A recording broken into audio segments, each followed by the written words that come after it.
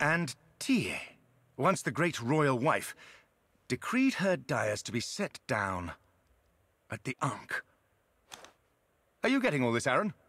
Riveting stuff. Is riveting really the word you're looking for, Monty? At least take a rubbing, man. Ah, hello again. We're getting in a little legwork while there's a break in the, murdering. I don't know how au fait you are with the reign of Pharaoh Akhenaten. Creator of the would-be capital, Amarna. Dedicated to his one god, Aten.